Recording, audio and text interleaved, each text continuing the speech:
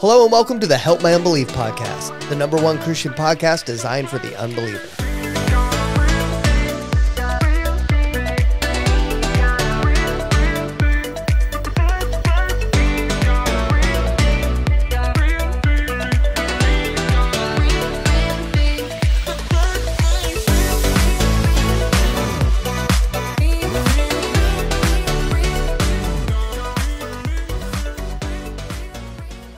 Okay, what's up, everybody? Welcome to episode 72.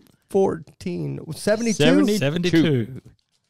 We're glad to be back, man. It didn't take that long for us to get back in here again. It didn't feel like it was that long. I'm sure to the audience it feels a little bit longer, but I got a verse to start the day with. Okay, it's the one that goes with my shirt.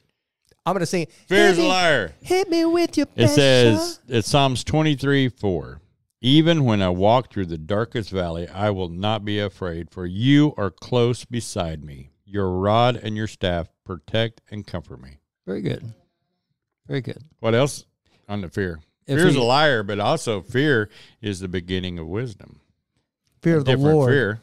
Fear of the Lord. Yep, that's right. And FEAR, false evidence appearing real. It's a liar. Very good. I like it. So I was trying to figure out what that clip was. My ADD took over. Sorry. We're going to put that up for right now. So how have you been? How have I been? Yes, get that out of your hand before you start playing with it. I just wanted to jump into something like straight off the bat and get vulnerable here because Coco and I have been going through pretty, I came in here pretty all hopped up on Mountain Dew, and I was excited because we had been out witnessing the Lord doing miracles, and it takes Mountain Dew to hype you up. It was, I get hyped up on Jesus, brother. I was gonna say I actually don't drink Mountain Dew, but I have been I've drank like 2 Mountain Dews in the last month. That's wrong. Yeah, it's probably not good for you, but it's fine. Well, that's the beginning of kidney stones. We found that out in as class Pastor on Sunday. Kevin would say, YOLO. So he said YOLO a couple times from the pulpit. He said it a couple times from the pulpit, and I'm like, I don't know. I mean, I say that too, but I mean, it's like a generational gap here. I don't know. Like, when do you stop saying YOLO? At some point, you got to stop saying it. What is that? YOLO, it stands for You Only Live Once.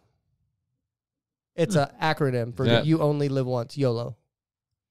It's like the BOGO, BOGO, buy one, get one. Yeah, you are really showing your age right now. I mean, bad. No, I mean, I just learned that at Kohl's the other day. You didn't know what YOLO meant? I have no idea what that I didn't either. Got to admit. Yay! Got to admit. Yeah. Old dudes. The old dudes. I bet you are excited you got a fellow old man here with you. Yes. We're not just ganging up on you now, yeah. Yeah, I use a lot of the language that they have no clue what it means. Yeah. And you're there. Yep. You know what it means. Yep. You guys can just randomly say debauchery every now and then. Just every now and then, like, excuse me? Every time I said debauchery, he thought it was a bad word. Anyway, so it's something I wanted to talk about because throughout these episodes, I've always been honest about my walk. And honestly, last month, I had a really good month. And this month hasn't been the greatest month. And we've talked to a few people in it and kind of gathered some thoughts on it, but I know last time we talked about how me and him had went on a trip and we had prayed for a young lady. So in the unbeliever community, people we've ministered to through this podcast before, we traveled a long distance to go pray for somebody that was on hospice. This person is not doing well physically and all that stuff. And we went and prayed for them. And I'm telling you, I've never felt the Holy Spirit on me on the way down there. He could feel the same thing. I was very emotional. It was just I was very charged. I genuinely believed that God was going to perform a miracle and completely restore and heal this girl. And I was so excited. I mean, Angela got baptized with the Holy Spirit while we were praying. She was across the country, and it just coincident. Well, it's not a coincidence, obviously, but she got baptized with the Holy Spirit the same time that we were praying in there. And we were connected, and it was just such a crazy move. I felt God talking to me. I know when we left, everybody knows I have a little bit of like control issues and stuff like that. And of course, whenever I left there, my mind started kind of gravitating towards that control again. I'm like, oh man, because I had heard some witches and some pagans were going to go down there and, you know, and pray for that person as well. And I was like, oh no, what if witches come here and they bring something with them? And all, you know, and I started thinking about this, and I felt God stop me, and I heard him say, I'm there now. Like, stop, I'm there now. And whatever he meant by that, I knew that I didn't have to worry anymore because he was there. It gave you peace. Gave me peace. It stopped those controlling thoughts instantly. Haven't had a single one since. I'm like, okay, you know, because I felt God tell me to grab an item from a store and to anoint it with oil, told her about it, and I gave it to her. And prayed over it and stuff like that. We prayed a lot before we got there and stuff like that. And just ever since we've gotten back, we've just been in a really dark place and really couldn't understand why. Didn't really have any thoughts to it. I'm not doubting my faith. Would you say you're doubting your faith either? Maybe a little. It's definitely not as strong as it was just, you know, a month or two ago. Mm-hmm. Yeah. I find myself kind of going back to those old thought patterns where, like, I have to kind of just tell myself, hey, you know, stop. You know, this is, you know, you believe this now type thing. Lean into it a little bit. But I catch myself getting into those old thought patterns and really gotta catch myself on it. Yeah. I do too. But isn't Pastor Gary, isn't that exactly what the Bible tells you to do? He captures his thought and he rebukes them. Brings it in captivity. Right? Yeah. That's exactly what Paul tells us to do. But he's saying that he thinks it's got worse after he got baptized. Yeah, I got baptized right around the same time. I don't remember. You remember the date we went down there? When we went? Because it was a couple weeks after we got back, right? The baptism? Mm-hmm. No, it was I before. want to say it was like... Oh, it was before. I want to say like a couple days. Like we got back and then... Yeah. Or within a week of us getting back. So it was all kind of around the same time. And then, so he felt like the Spirit was moving really in his life. Like he felt God giving him dreams, visions, stuff like that. And then after we did this, it just went away. And I know for me, after I've sat down and thought about it, but I've been in a real dark place. And what I mean by dark is not like, you know, I'm not like going to hurt myself or anything like that. And I'm not back where I was, where I'm like, I want to get out of here. Sometimes I get in a place where I'm like, man, this just stinks. I don't understand. Sometimes I don't understand why I feel like God is playing secret squirrel with us. Like why he has to send us out there, and it's got to be like this big secret, and like, why can't you just tell us what to do? We'll do it. Tell us what you're going to do. And I know he can't tell us everything. I for sure would mess it up. But like, I expected something to happen that didn't happen. And I know that's not healthy when you're following God. What you're explaining is ministry, period. You know, and the first question would be, were you in God's will when you went?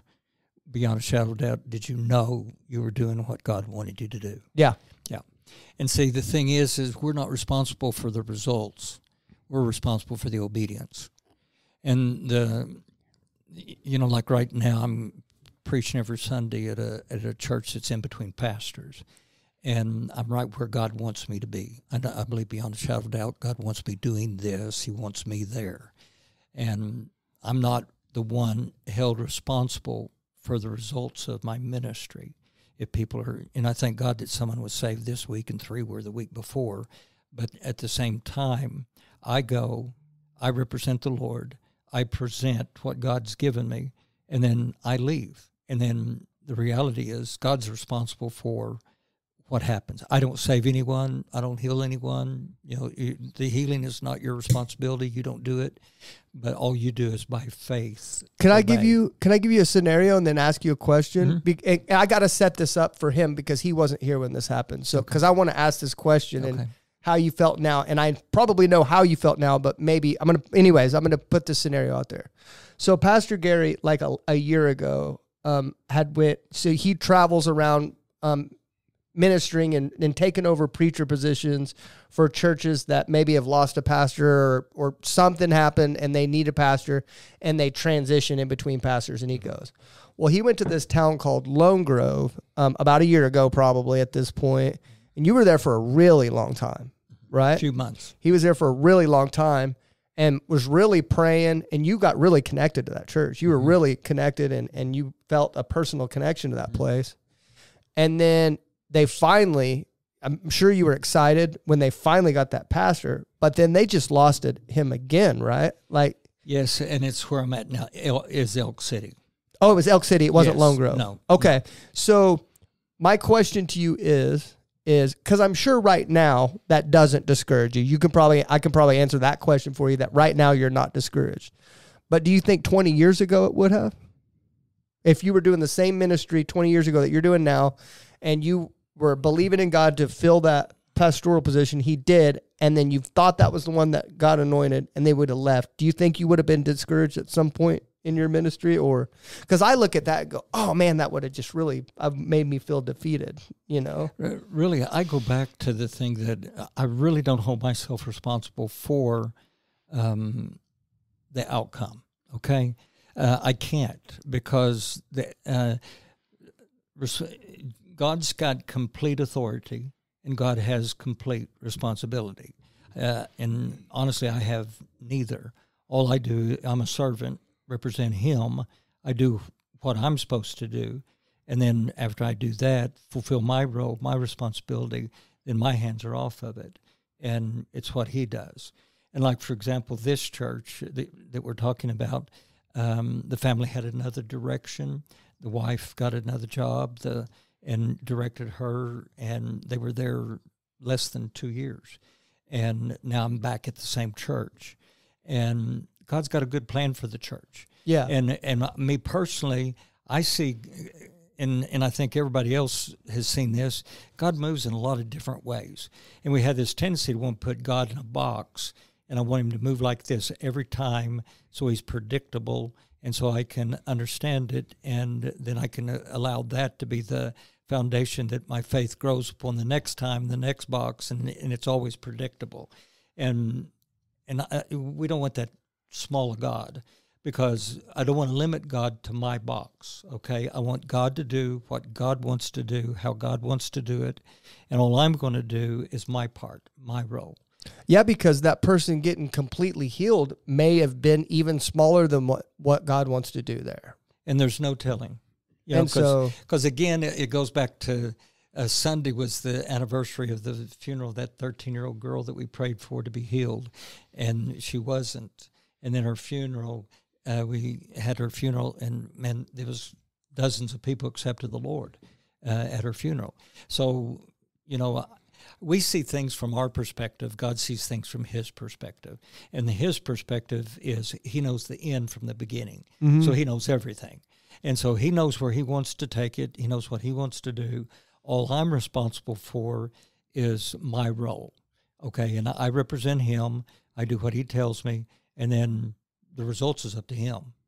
It's just immaturity on our part. I'm going to tell you, it is the way that from your perspective, that responsibility that you feel and not having that's putting more pressure on you than what you really need, you know, because, and that'll burden you down, that'll get you depressed, and that's kind of like Elijah after Mount Carmel, you know, 450 prophets of Baal, and next thing you know, he's in a cave wanting to die, because the reality is Jezebel was after him, and now here comes depression. And so the thing that you've got to do is relieve yourself of that responsibility, because you're not the healer. You know, you're not the healer.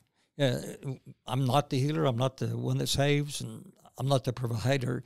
And so that just takes a whole lot of responsibility off of me. Just to serve it. Yeah, that's it. And you have no clue. We did not go in there with the expectation of, God, whatever you want to do here, you wanted us to come down here, whatever you wanted to do, like, just do it, and we're just here. We did not go in with that mentality. We went in, like, with the mentality of, we want this girl to be healed. And I'll tell you the thing that impressed me in the whole story is that you were willing to go. Yeah. You know, to me, that was the battle. You know, making up your mind to go, and we're going to go represent the Lord, and we're going to go into this uncomfortable situation. And even there, we're going to go and represent the Lord. To me, that was the spiritual victory. It was, you went. and I got to say this to encourage you. Like, what you did was way more bold than what I did. I'm a minister. This is what I'm supposed to do. Like, this is exactly what I'm expected and supposed to do what I did there. But what you did with the circumstances, who it was, and your past with them, I was sitting there watching you, and I had told him before, I was like, we went back for day 2, and I said, I want you to pray for her tomorrow. And then I watched him, and he started making moves because he was going to do it. And I could tell he was super uncomfortable. And I didn't bail him out because he was uncomfortable. But I started thinking to myself, I was like, wow, this is like crazy. I can't tell of all the circumstances of what makes it so crazy on air. Maybe I'll tell you later. But I've told you before. But it was very bold of what he did. Yeah. It was far more bold than me. I'm supposed to do this stuff. You weren't supposed to do that. So, and see, to me, you have the victory, both Coco and you. You've got your victory. You did what God told you to do, and now you give it to Him, and then the outcome is His will.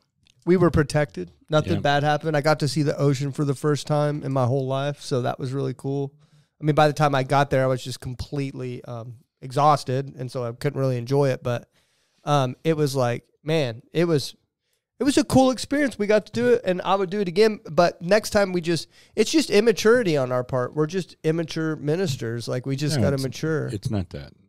It really isn't. It is something that we all go through. It is how we handle it, right? What is? Oh, that's Pastor Gary. I was like, fine. what is Sorry. that? That sounds like an emergency. I've got it off. Yeah. But yeah, That's a grandson. yeah, I get it, but we just need to temper our expectations next time. That's really all it is expectations, you know? No, what you have to remember is what Pastor Gary just said. The victory was in the obedience. Mm-hmm. That was your only responsibility, was to obey. Would there be a reason why, like, when we get back from that and we're hearing from God lest we feel less spiritual, or like, I know there's a lot of things tied into feeling, but there's a reason why we're so drained and stuff like that. Because I know for a fact that there's no way that I'm not going to subscribe to that mindset that some demonic got attached to us and stuff like that. We're protected. We're sons of God. I do not want to subscribe to that. I know that didn't happen. But, like, is there a reason why our spirituality? I know one reason. We were coming back that night, and we knew we needed to go to that men's class that night. And we were trying to make it back. But we just got back too late to where we couldn't. So I know we need to be refilled, and we didn't get refilled for like another week. Like Wednesday, we didn't get it. And so that could be a part of the problem. But why? I mean, you do it yourself, right? I get it, but it's just, I don't know. I guess it's not the same unless you're around brothers, because we wanted to talk about it. We were really trying to drive all the way from Alabama. We drove through an area that got hit with a Tornadoes. tornado, and we had people just stopping and gawking, I think is what they Wow. say. They were just, nothing was going on in the road. They were just places where buildings were blown down and traffic was stopped on the highway so people could look at houses that were blown down or factories or, whatever it was that we drove through. You know how aggravating that is for true Okies? But one of the things about ministry, though, is that you're responsible for your own spiritual condition. Mm-hmm. You are. And the more you give out, the more you've got to be in your private time with God. Definitely. You've got to have that personal, private, alone time with God in His presence. You can't, if you try to minister without having a personal intimacy with God, then it becomes fake. Yeah, you're dead in the water. You are. And it's critical daily. You've got to have daily time alone with God. You've got to. It's critical. You're a runner, okay? Can you just run continuously? What? No. No, you have to stop and you have to service your body and give it rest, right? Yep. Why do you not think that you have to do that with your soul as well? That's the same thing. I mean, it's the same as a race, so yeah. Yeah. I mean, that we have to, like Gary was pointing out, to be able to pour out, you have to be poured in. Mm-hmm. And if you aren't around somebody that can, Good grief, put on some praise music. Mm-hmm. Get in the presence of God. Usher the presence of God in. I mean, just a small song of, Holy Spirit, you are welcome here. Just a couple of verses of that, and the Holy Spirit comes, and then let him school you. Yeah. That's why that morning time is crucial. And your morning time, I know that you have been stale in your morning time. All right? You haven't been calling me, so I don't know. But that's one thing I haven't really changed. It's probably not as much as it used to be, but I still, no matter how idle hands are the devil's playthings. No matter how mad or upset I've been, I've still tried to keep that, even though I might be sitting there going, I still go through that routine of it, but my attitude hasn't been the greatest with it. Don't make Does that make sense? Don't make it a routine. It does. And there is such thing as spiritual fatigue. Yeah. And there is such a thing, especially when you've been a Christian for a number of years and you do the same thing over and over and over. The thing you don't want to do is make it just a ritual and a rut. Yeah. You want to keep it fresh. You want to keep it new. You want to try new things that you've never, like you are right now, like we all are with this podcast. Do something different and put yourself in a different environment and different challenges. And yeah. And everything draws you closer to the Lord. The enemy, his tactic is to use anything he can to bring discouragement. Mm-hmm. And that's his ultimate goal. He wants to kill, steal, and destroy. And so he wants to do anything and everything that he can do to bring discouragement. You're crazy if you think that bold move that you made up there, you showed the enemy what you're willing to do, and you're crazy to think that he's not going to come at you. And that's it. Hard. So true. You know what I mean? The question is, are you pouring into God more? Probably not. I mean, not. We listen to Caleb still, like before I even became a Christian, Angela challenged me to just listen to gospel music, replace all the music I listen to with gospel for a certain amount of time, right? She challenged me 30-day for challenge, and you've said it before too. That's what it's been on. It's been 4 or 5 months now, and that's nice. All we even listened to it. We talked a lot on the way down there. But we had Caleb running in the background. I downloaded the app so we didn't have to keep searching for stations. I wish I'd have known how to do that in truck driving world. Yeah. I had to go find it. We talked pretty much all the way down there, but we didn't do much talking on the way back. When I don't know that this counts or anything. I've got to have some noise when I go to sleep at night.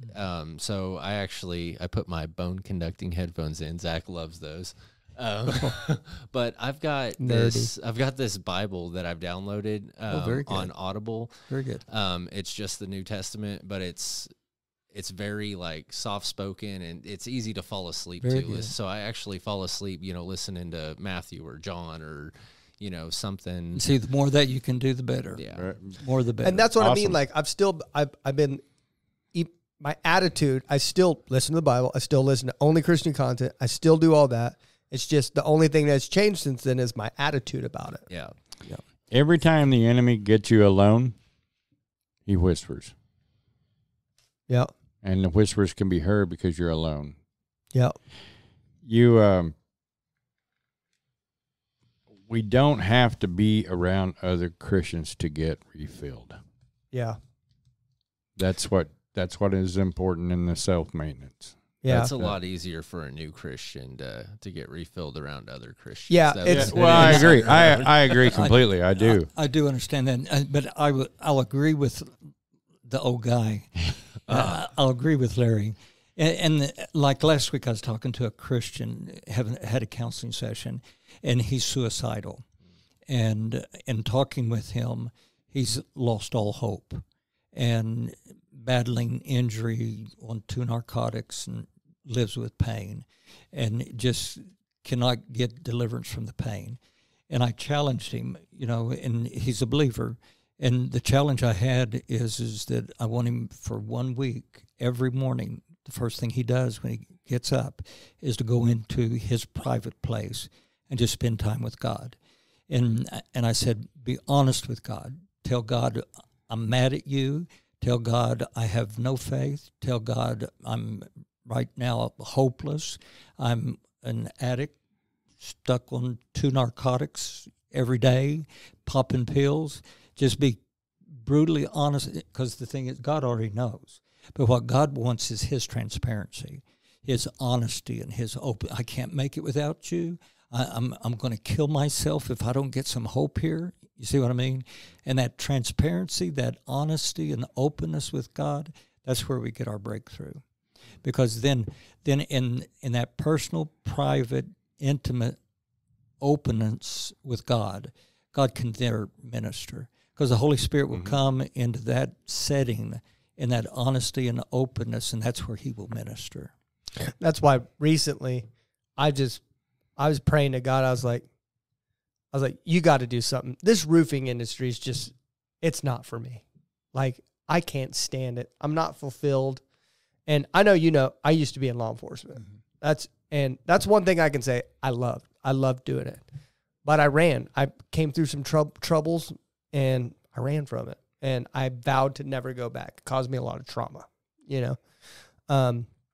And here recently, I was like, God, you got to do something.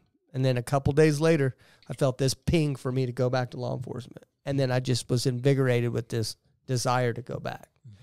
I don't know what's going to happen from it, but if it is God wanting me to, I'm putting it in. And I said, God, if this is you, open the door. I will walk. I'll throw the badge back on. I'll do it. Angela wants to run the company. She still loves the company, what it stands for. And I do too. I love the logo. I love the name. I love the angel, the story. You were personally involved with the name and the company, and I love what it stands for. But the industry itself, it just takes it out of me more than law enforcement ever was. And I was talking to a buddy today, and it kind of brought it pretty clear to me, like where my heart's at. And we brought up this button situation. And I said, if there was 2 red buttons on the wall and one of the buttons was, hey, if you push this button, you got to go into that room. There's a guy with a gun in there and he don't want to come out, and you got to go in that room and go get him. But if you push this button, you have to go talk to an insurance agent. Which one would you push? I pushed that one with the guy with the gun all day. And it's not because I'm suicidal or I want to die or anything else like that, but that's my safety zone. You know what I mean? That's what fulfills me. That's what makes me feel, I don't want to die. I'm not crazy. I'm not psycho. None of that. But that's what gets my motor going. You know what I mean? But whenever you tell me I have to go talk to an insurance agent, I go, oh my, I don't want to do that. Like, it just it kills me on the inside, I can't stand it anymore. It makes my stomach turn when I think about doing this. Every day it kills me a little bit more. I hope it's God, because I can't stand it. I'm just being honest. I can't stand this industry anymore. And it sounds like God's leading you. It does. To me, that's perfect. The way you explain that, that's God leading. Well, I hope so. Because we got to do something. And Angela, I told her today, I said, hey, we're going to switch roles. You're going to be my boss. I'm going to be your cheerleader. I'm going to give you the boy. She put her shoulders back. She said, let's go. And I said, okay, hold on. Go girl. Hold on. Don't. Not this week. She will. She will too. She'll do a great job, man. That's what I said. So she's real hard on herself. She's mentioning her attitude and stuff like that. She's so even tempered. And when she says, she's like, I'm so sorry, I've been hard to deal with lately. I'm like, what are you talking about? Like, I'm the one that's hard to deal with. Can you not see this? Like, she's very even tempered and good. So I don't know. That's a good talk. How do you feel about that? Do you feel encouraged by? Yeah, a little. I mean, there's still some stuff that I don't know. I may talk to somebody a little more privately about that. I don't know that we need to blast over the air, but yeah. But yeah, that helps. That helps. Yeah. It helps me too, and I kind of learned too that there's just it's going to be painful along the way. It's going to hurt sometimes. Like, some things aren't going to go your way or the way that you think, and you got to learn to just, Like, back when we first kind of started this thing, you asked me why. I do my best to always be here at church on something. And some of the things I don't want to do, I don't enjoy nearly as much. But every time I'm doing something in service of God, I'm getting filled. It looks like I'm putting out, but I'm actually getting filled. And when I first came to the Lord, it was difficult to let go of all the stuff that I used to do.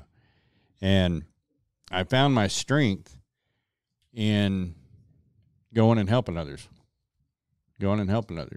Yeah. We have a lot of people in this church that are in need of something. You know, just anything. I mean, it might be a widower that just wants somebody to come by the house and visit for 20 minutes. Yeah. You know, it wouldn't take much to find those people. Yeah. Everybody's hurting and needing something, and we make our deal bigger than everybody else's. Set yourself aside and go do something for someone else to glorify the kingdom of God. Yeah. And you want to start talking about getting, you know, you get charged from going and praying for people. Yeah. Well, that's a ministry in itself. Yeah. We do need to start doing that again. We haven't done that in a couple of weeks, and that really did fill me. Like, I don't know why I know that's pouring out in ministry, but that really did fill me up, going out and praying for people. And that's where you get to see, when you see God move, that's encouragement for you. Definitely. You know, when you see that Muslim family restored, that encouraged me. Definitely. Like, that's fuel for, that's what I told him. I was like, I may not ever need to be encouraged about anything ever again. Like, that was so amazing, you know? So that encourages us to keep going, but you got to put yourself in the fire. You're not going to, you know, it's never going to happen. You're not going to see that kind of stuff. There's a constant pouring out in ministry. Mm-hmm. And there's a great teaching about the river of God, and Ezekiel 47, Revelation 22, it tells about a river that flows from the throne of God. And then Ezekiel saw the same river flowing out of the temple. And then in John chapter 7, Jesus said that out of your innermost being will flow rivers of living water. And so all of that is the same thing, and it's all making reference to the Holy Spirit. And the Holy Spirit is the presence of God that flows from his throne to us. And okay? then from you. And then it flows through us. Okay? Out of your innermost being will flow rivers of living water. And so it's this living water that flows through us. And what we have to recognize is we don't build a dam, we don't build a reservoir. We allow it to flow through us. But to be able to have it to go from us, we have to have a constant supply coming into us, okay, for it to be a constant flow. And that's the Holy Spirit. The Holy Spirit, you know, I need more of the Holy Spirit every day, and I need to be refilled every day with the presence of God and have that constant flow, because it is, again, it's a constant moving, flowing of God's presence, okay? Mm-hmm. And we have to be refilled to be able to pour out. Yeah. Okay. A little bit of encouragement. I had an atheist reach out to me from that clip that went viral. I had an atheist reach out to me, and he just laid it out there for me. He was like, man, I'm an atheist, but I feel this pull, like I really want to try this God thing again. Well, and I don't know what to do. What do you think I should do? And I just said, man, and I gave him this generic answer of like, I need you to pray and stuff like this. And he basically said, I need a little bit more than that. I said, okay, you want specifics? I said, I want you to go into a deep prayer. I want you to get off social media completely for 7 days. I felt God kind of guide me what to tell. I want you to get off social media completely for 7 days. And I want you to go into time for prayer. Basically what you're doing is you're fasting something you love to do. And you're going to go into prayer, and you're going to ask God what he wants you to do. Same thing I asked you to do, and have an open heart to that. And he said, you know what? I'll do it. I'll see you in 7 days. So he's currently doing that right now. So we have another atheist, we don't know, across the country somewhere, that is desperate for a relationship with God and reached out to this ministry. So good. You know, and it's good to hear that stuff, that we're doing stuff. Sometimes we're just talking in these mics and we're just all sitting here patting each other on the back. But it is reaching people. Very good. Good job, everybody. We're time to go? 5 minutes. We got 5 minutes. So, yeah, that's encouragement. Sometimes when we talk to the atheists and stuff, we don't see, you know, it reaching the community it's intended for. Mm-hmm. But does anybody have hairspray and a lighter? Oh. Whoa. And AC/DC soundtrack? No, man. I just want to fry this fly. Well, if you're going to do that, then we got to have some Back in Black playing in the background, man. No, we can't play that on here. That's bad. All right, let's go ahead and get to the caller today. Do I have an intro for them? His name is Eric, right? Yep. And he is an atheist, agnostic atheist, probably. He just says atheist. What he said, just his answer was atheist. So Just straight up atheist. Ask him. He'll know. Okay. Sure. Well, let's get to him. Let's get to him, Eric. Hello?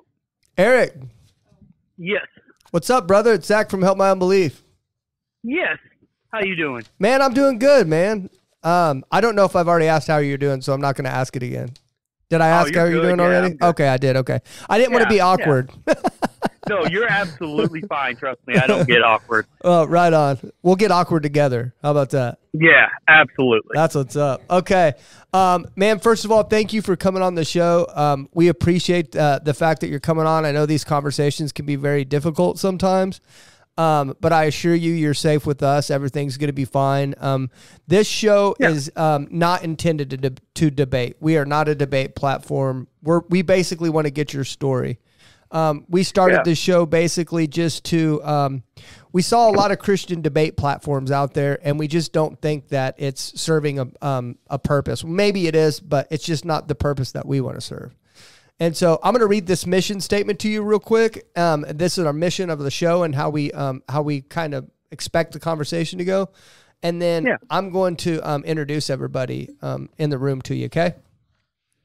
Sounds good to me. All right. Our mission is to provide the unbeliever with an environment that is safe from judgment or ridicule without allowing the belittling of God, having the ultimate intent of representing Christ to the unbeliever. So that's our ultimate goal, is we want to represent Christ appropriately to you. And then, okay, so how the show's going to go is it's just going to be like an open conversation for the next, 30, 45 minutes or so. And then we do something called the rounds. And what that is we go around the room and we all say something short in closing. And then because you're our guest, you're going to get the last statement of the rounds segment. Okay, so we're going to go around the room. I've got Coco here. Hey, Eric, how are you? Living the dream, brother. Living the dream. I got Angela. Hello. How's it going? I got Larry. How you doing, Eric? I got Pastor Living the Gary. dream. Hi, Eric. it This going? is Gary. Nice to meet you. Nice to meet you. And then my name is Zach. So Nice to meet you. Coco said he might know you from Coco used to be an atheist. He's an ex-atheist. I don't know what I think is ex-atheist. He said that you might know each other. Maybe. I've been around. I got friends all over in the community. So Oh, That's really? what I was gonna say. He was one of the big dogs. Like, I know who he is, but I was just a little peon. He probably doesn't know me. Oh, yeah. I'm around. I have a lot of friends in the community, but I discuss a lot of science stuff and like that too. And so I debate, but I also like to have conversations. I'm not a screamer yeller. I don't like to degrade people. gotcha.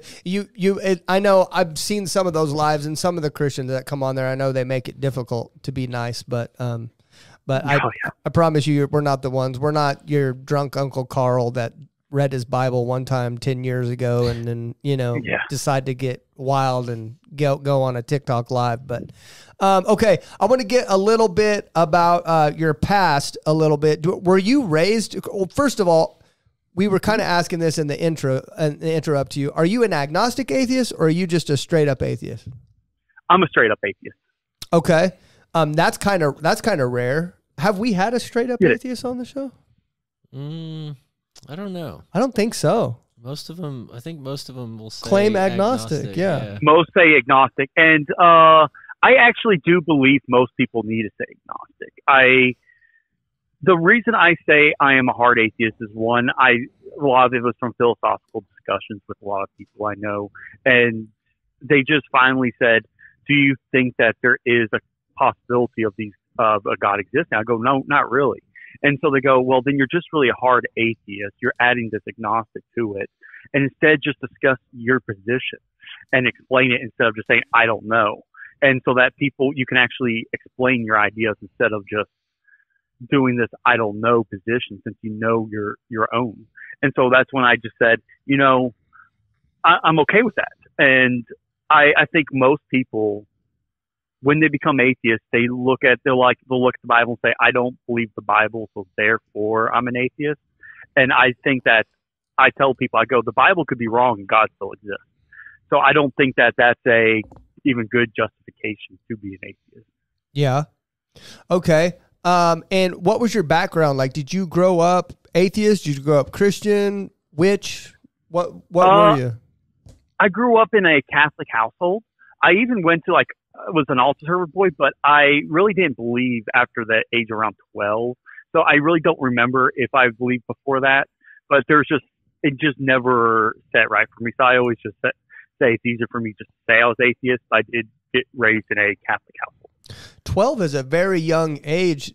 So did you start having questions at 12, or would you say like you completely was like, oh, I don't believe this at 12?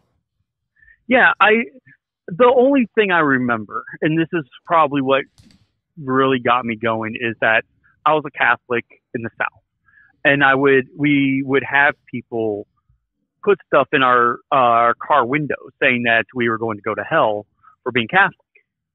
And I was just like, but isn't this the same God? And so then I started that. I think that started that I remember asking questions. I don't remember if I ever really believed or not, but I just remember I was like, if this was a case that this was the same God and these people are like putting hateful things on our thing, then would this be an acceptable thing for a God?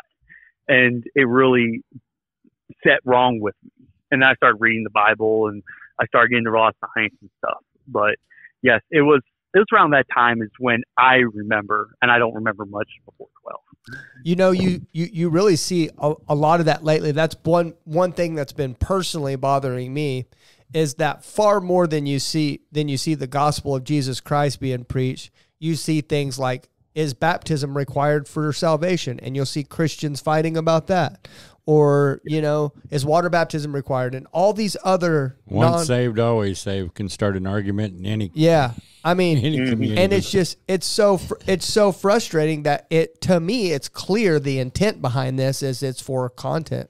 You want views on your page, and that's what you're trying to do. And I don't know about you, but if I was an unbeliever and even had a tinge to look at the Christian community, I wouldn't want to be a part of that. It's pretty clear that the only reason why you're doing this, you're saying out of your mouth that you want them to come to Jesus because you love them. And then whenever they say no, you say, and have fun in hell, buddy. But the intent is pretty clear that you're wanting this for content, because that's the engaging stuff. And what did I say in the pre-meeting today? That's the last thing I want to do. Do I want our podcast to get views? Absolutely. But I want it to be authentically doing the will of God. Not because I know what people want to see, and so I provide that to them. You know, but the sad reality is it's not just content, not just podcasts. It's also churches. Because I'm a firm believer that if Jesus was here today, that he would be saying a lot of things today about the church that he did in Scripture about the Pharisees and the Sadducees. Mm-hmm. And he said that they were teaching, in essence, the law of God, equal with, of course, the traditions of man, and that the traditions of man were brought up to the level of importance of the laws of God. And so we've got all of our traditions in the church. And of course, I hate what Eric said. Of course, we're Protestant, and that a Protestant put on a Catholic individual's car that they were going to hell. And to me, that's a misrepresentation of our beliefs as Christians. One is we're not the judge of anybody. And the other is I really believe that if Jesus were here today, he'd be correcting his church, the church, that we're placing emphasis on things that he never intended us to put emphasis upon. He wouldn't be in the unbeliever community correcting them. He would be in here correcting us. I believe he would. I agree completely. Eric, may I ask you how old you are? I am 36. 36. When you said, raised up in the South and Catholic and all that was going on, I imagined you were closer to my age. I was. I haven't been in a church since I was 18, but yeah, I'm 36 now. So So what did you do for those 6 years or whatever that you stopped believing at 12 and then you had to continue going to church from 12 to 18? Mom made him go. Yeah. My mom and dad, they made me do Sunday school. I even had to be an altar server boy. I mean, I did what I thought was best for them. And did you have moments like in there throughout those years where you were like, man, where you kind of waved in your belief system, or when that moment that you at 12 when you said you were out? No, I was out. Yeah, I would go to Sunday school. I would do it, but like my mind never clicked that was true. As more just like it would be like you guys learning about Norse mythology or Greek mythology. That you just listening to it as like a tale and under idea of what people believe, but I didn't like then think, well, these things are being said, that therefore it's true. Yeah, does that make sense? Yeah, we actually we interview all sorts of different people from different walks of faith, and you'd be surprised what we know about Norse mythology.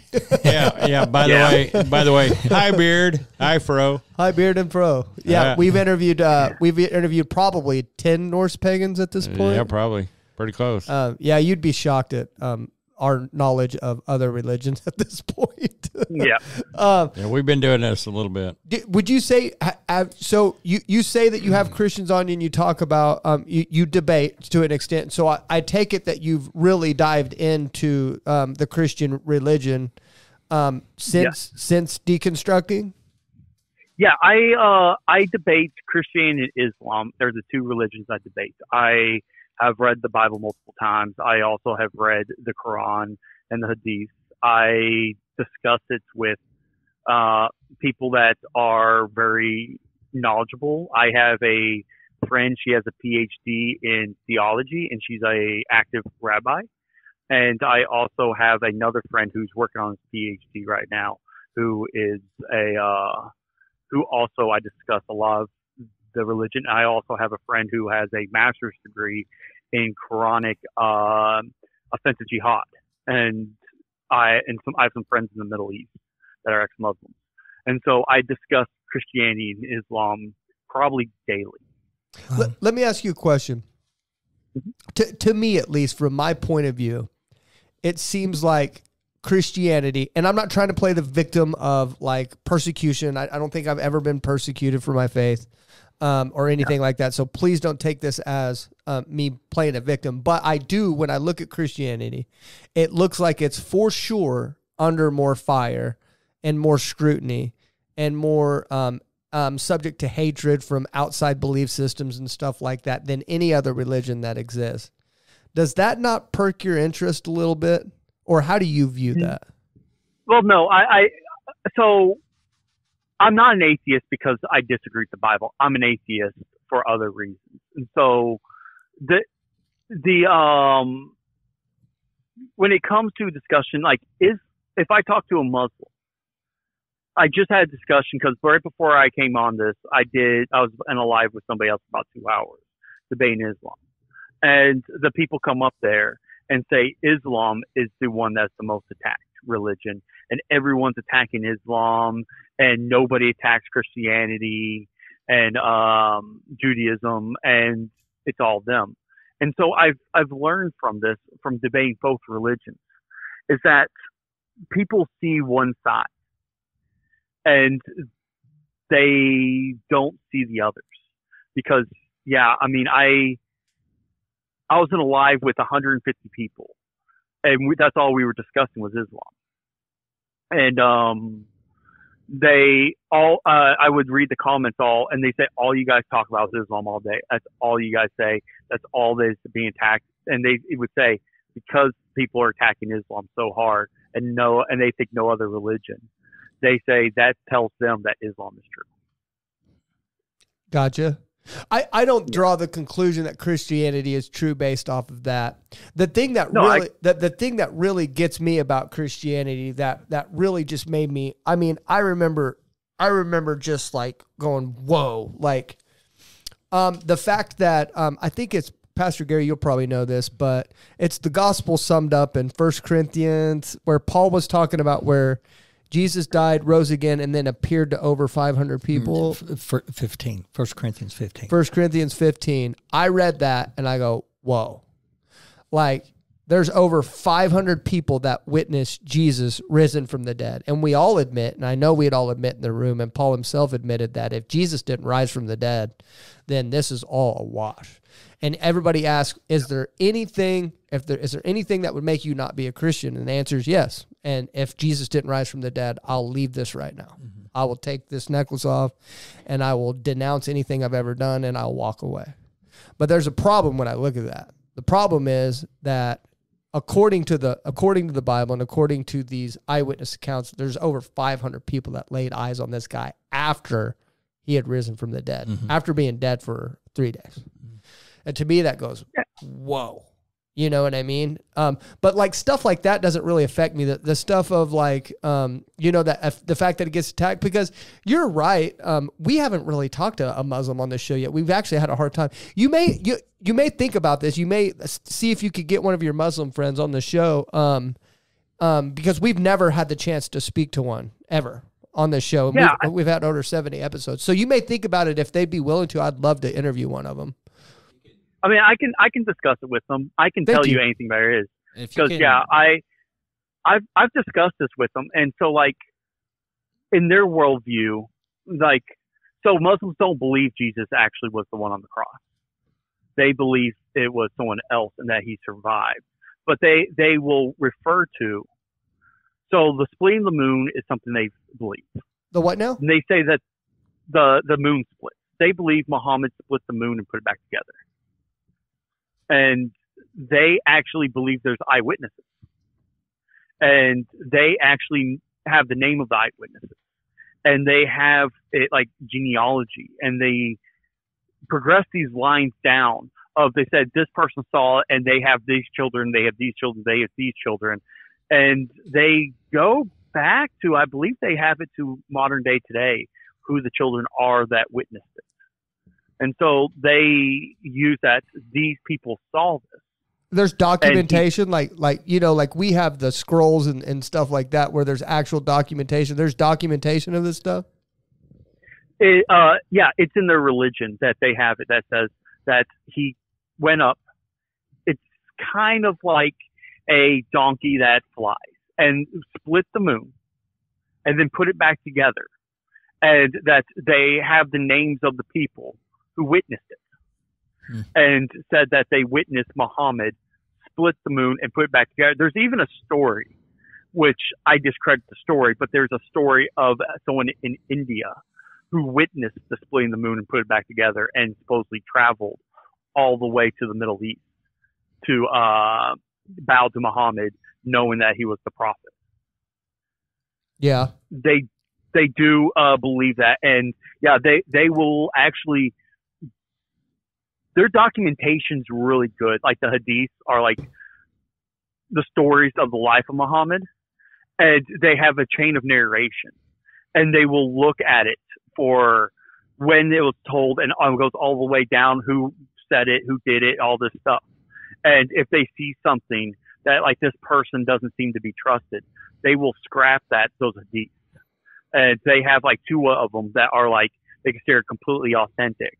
But they supposedly, there's thousands of hadiths, but supposedly he collected over 100,000. One of the main guys only kept like 4,000 out of 100,000 or something. Supposedly. They just don't know where the other ones are. But can I ask you a question? Sure. And this is not a setup. It's honestly just a heartfelt question. And that would be, what is one of your greatest arguments against Christianity? And when you debate or when you come against Christianity, what is one of the things that is one of your most negative towards Christianity?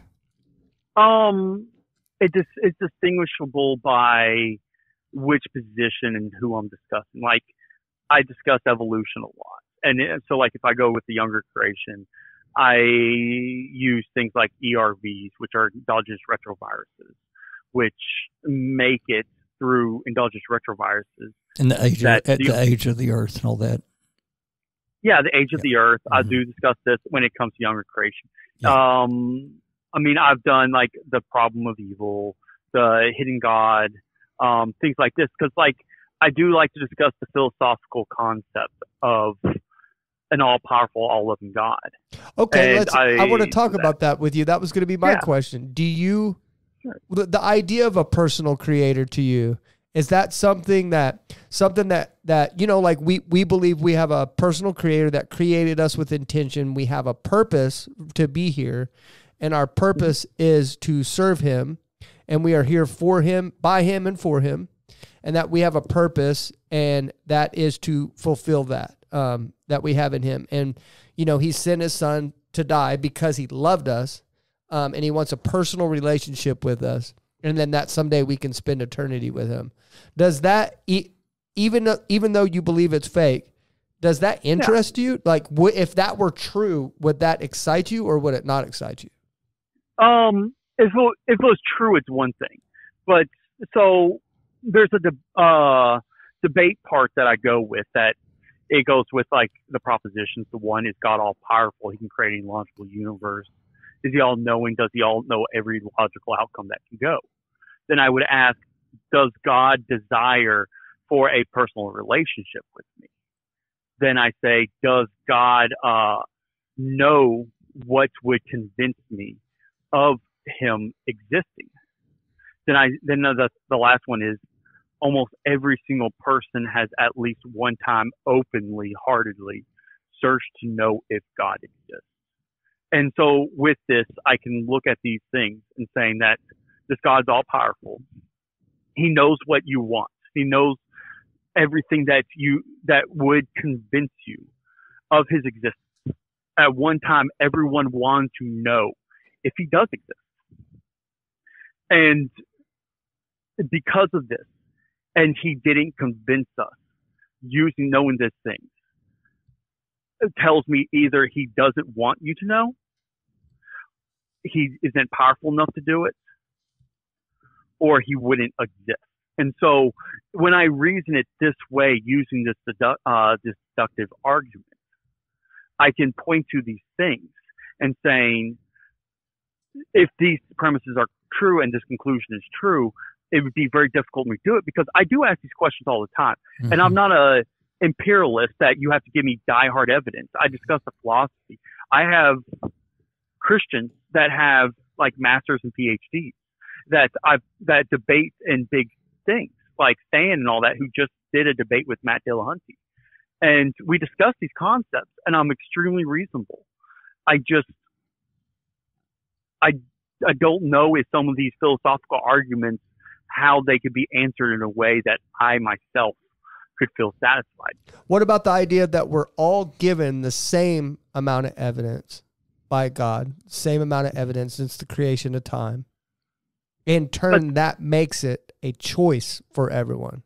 Because would it actually be a choice if God just provided whatever would convince you? Because then it wouldn't be your free will choice to serve him, because that's the whole idea. He wants you to want to serve him, right? Sure. And so what the idea kind of, I'm not trying to get into a free will argument here, or I'm not trying to talk about free will. Yeah.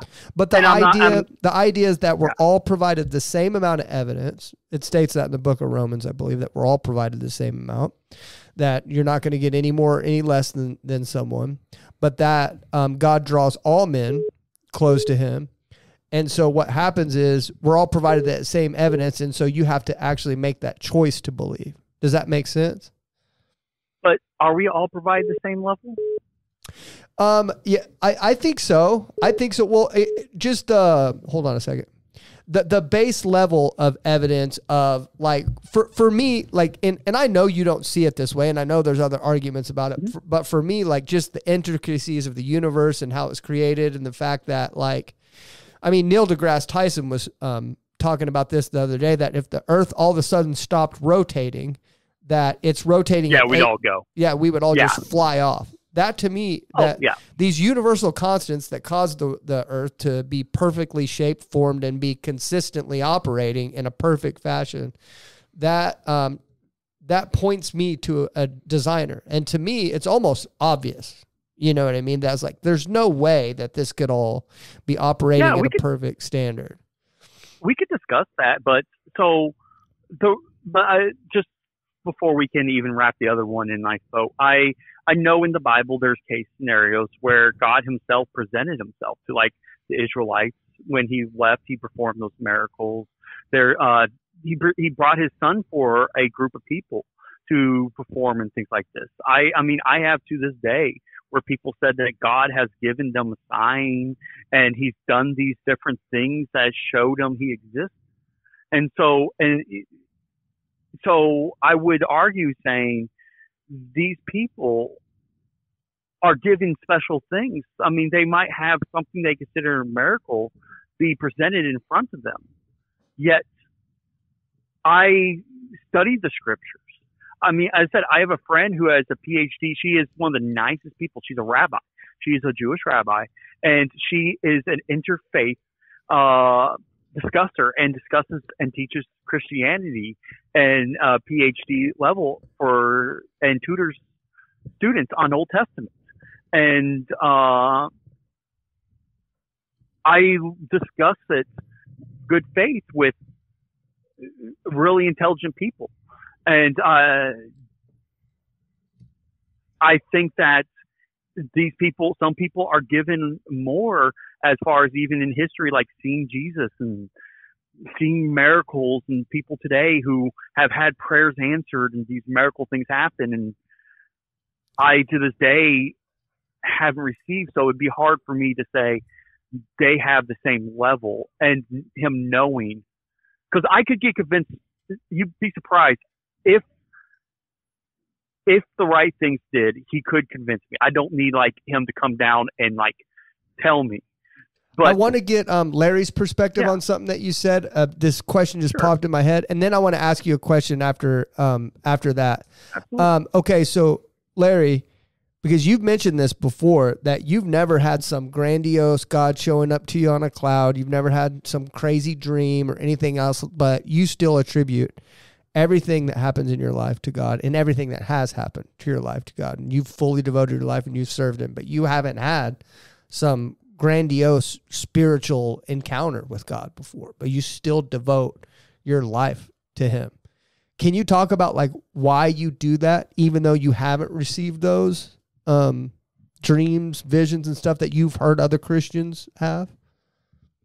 Can you talk about that a little bit? Because he said that he's heard that, and I know it doesn't bother you either. It doesn't bother you that you don't get that, but you still do. No, I don't. I never have had. I feel the hand of God continuously in my life. I know when I'm operating within His will. I have, for lack of better words to understand, I have that feeling inside me. I have a drive that every one of you can agree with that is kind of unique and pushes me quite a bit, but it all comes from time in the Word. And the Bible says that there are people that are going to read it like a book and not have a relationship with it. I have a relationship with my Bible. I know where to turn to certain things. And it's not from knowledge, because I couldn't argue with him, I couldn't argue with you, Eric, on what chapter, what verse, this was said or that was said, because my memory doesn't work that way. But I have the Word inside me, and several times I have been witnessing or talking with somebody that wisdom comes from what I've had in me, given to me, not from my head, but from my soul. And I don't have any memory of reading that particular scripture or that particular verse, but God has given me a word for someone. And through that, I am amazed when it is received in the way that it was intended. So you're saying you have a deep personal connection with God, but it's not something that was just given to you. It's something that you pursued. I pursued, yes. When I came to the Lord in 17, I feel like I was baptized. I mean, I know I was baptized at that men's conference by the Holy Spirit. I know at that particular point, Matthew 6:33 was placed in me. Yeah. And And you went with we've it. gotten through your classes, Gary. My wife made a comment the other day when we were talking about worry, and you said, raise your hand if you worry. Can you tell Eric And what I don't worry at all about anything because I know God is in control. I'm not in control of anything. Can you tell Eric what Matthew 6:33 is? Matthew 6:33 is seek ye first the kingdom and his righteousness, and all these things will be added. Okay. I don't worry about what all those things are. I know that God will provide for me. For instance, this morning I got up with nothing on the books to do today. But I came and got my crew, made a phone call, and I had work. Nice. And I had work enough to, and then since I got, several phone calls that was unexpectedly timed, okay, but I got up in faith. I didn't sit in my chair, which I could have. I've had a hard week. Like, we had Vacation Bible School last week, so I was on the go all week. I was exhausted. Monday was torturous, and it's hot. And today I made a quick phone call on the way to pick up the guys, and it's like an affirmative. Come on out. So I grabbed the equipment and head, and I come back in, and God directing my path is what I set my day out for. I spend my time with the Lord in the morning. I often don't have answers, but I step out, and God has directed me continuously ever since I made it that part of my life. I just seek God. He'll direct me, Right. Okay. Eric, my question now. I'm surprised I didn't forget it. I'm surprised I didn't forget it. Okay. So you said that God would know what would need to convince you, but I want to know from Eric, what's your line in the sand? What would God need to do to convince you? Like, do you have a line in the sand? Like, I want to know what God could do right now to convince you that he's real. I want to say I do, but I don't know exactly what it is because I think there is multiple ways that could convince me. Give me one. Give me something to pray for. A philosophical argument that proves to me that there has to be this an all-loving God does exist. Okay, here's I couldn't keep up. See, Eric, I'm not a debater and I'm not an arguer, but I am vocal. Yeah. Okay, but I don't understand how you can look at just the earth in its position in the universe and not see that there has to be a creator. But you can look at a painting and know that there was an artist. And I know that's a lame argument, but in all honesty and all truth, for me, I was raised in the church and I walked away at 18 because my mom made sure I went to church just like you. And I lived my life, and I came back to the Lord in 2017. So that was a lot of years without following after the Lord. But looking back, I see everywhere he directed me, even though I wasn't living for him. Every time that he saved me, and I wasn't living for him. Every time so I know my mom's prayers were answered, right? But at the same time, I never, through everything I went through, I never actually doubted that there was a God. My brother, on the other hand, is an agnostic. Yeah, we interviewed his brother on the show, still an unbeliever to this day. Episode 6, actually, was his brother. Okay, do you have a response to anything he said there, Eric? Yeah, of course. So when it looks at the universe, we have an issue. The universe is the only one that we know of.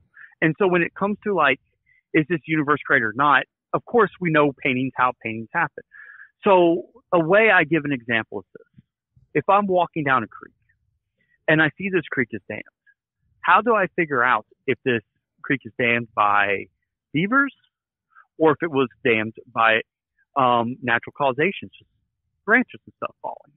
Okay. And so the way to do that is I look for evidence. Is there are little beaver footprints, chew marks, things like this? If there is, I can say, yeah, beavers did this. If it just broken twigs and stuff, that would show natural causation. But the way I can know this is because I'm comparing the two, knowing how one of them works, and then saying this is how this goes. The issue with the universe is that there is only one. So I don't know what the marks would be for a creation. And even when we discuss like the Earth. So through astronomy, I discussed this with an astronomer, and that so the livable zone for where Earth is actually between Mars and Venus. If the planet Earth was to shift 1,000 miles in one direction, it would still be able to support life. Knowing this, that the planet can still be moved, and that even with the rotation of it, most planets rotate. And the reason they rotate is from when a planet is created, which you can watch. They're struck by meteorites, which causes eventual rotation. And so we can look at Jupiter. It rotates. And we have been able to look at other planets that are extremely far away, so we'll never be able to visit them. And we're able to use concepts of like light to determine what kind of ozone layer some of these planets have. And last time I looked, I think it was about 27 planets that are in the habitable zone that look as they have liquid water, which are the two necessary things for life. We'll probably never know if it does. But we're even looking at, there's a moon around Jupiter.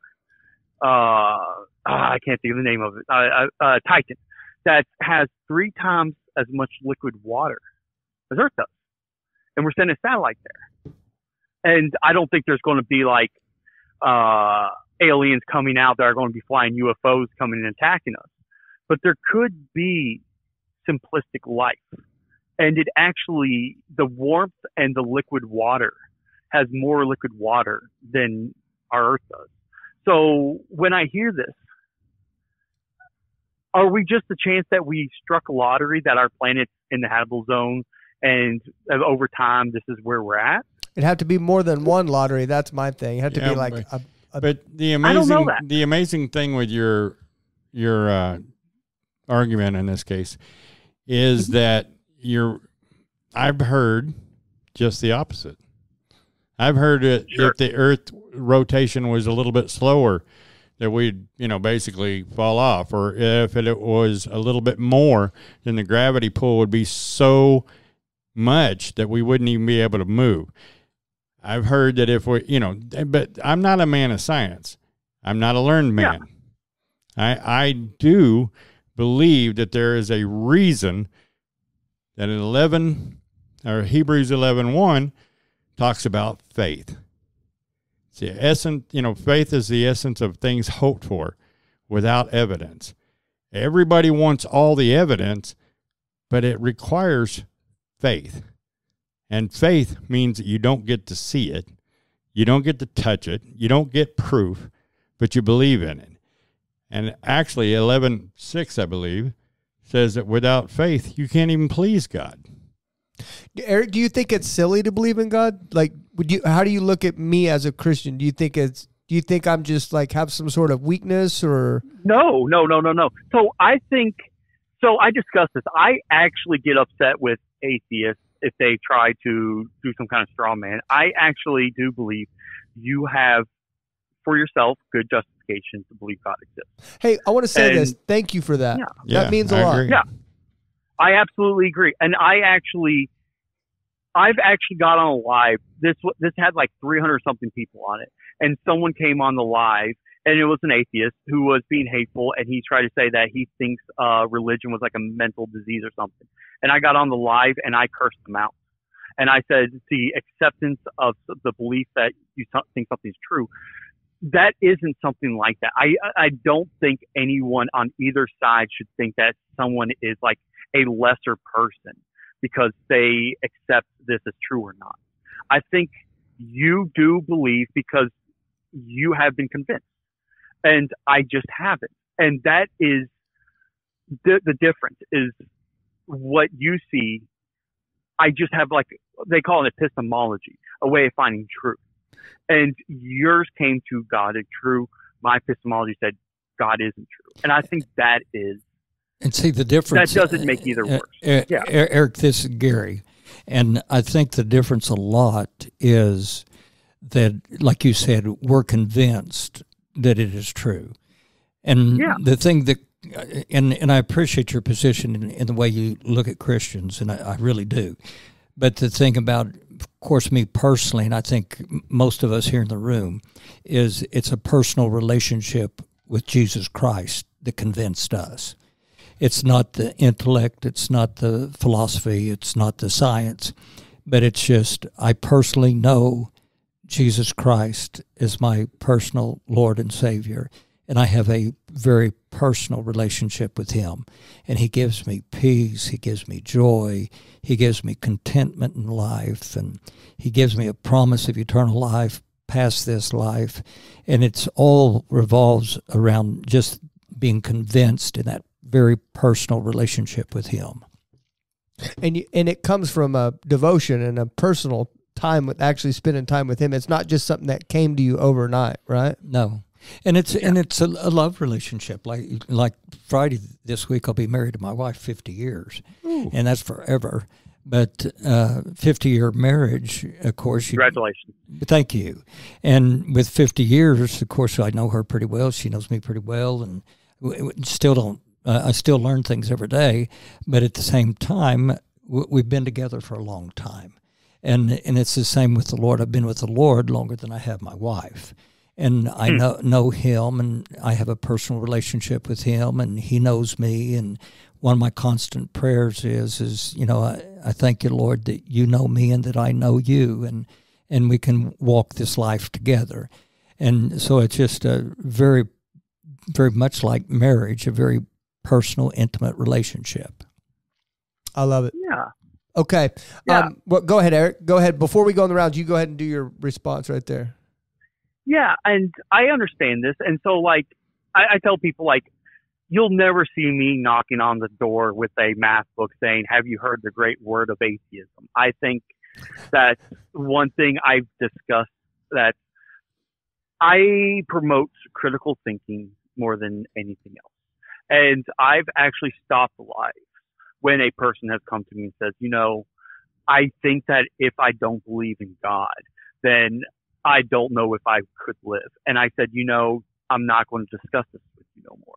That I want you to keep believing. And this is about discussions and topics. And I have a 16-year-old daughter that I don't talk about religion. I promote critical thinking. And if she becomes a Christian, she becomes a Christian. If she doesn't, she doesn't. But I just want her to get there with her own thinking. And so that's important to me. The way Pastor Gary just described his personal relationship with God, is that something that you wish that you could have? Do you feel like it's something that you kind of long for, but you just can't wrap your head around it? No, I don't. I'm actually pretty happy with my life. I don't. Fair enough. I've helped probably hundreds of people stay out of prison. I've had people who've messaged me who've gotten better place in life. I discuss with women who have been abused, and help promote things like this. I educate people.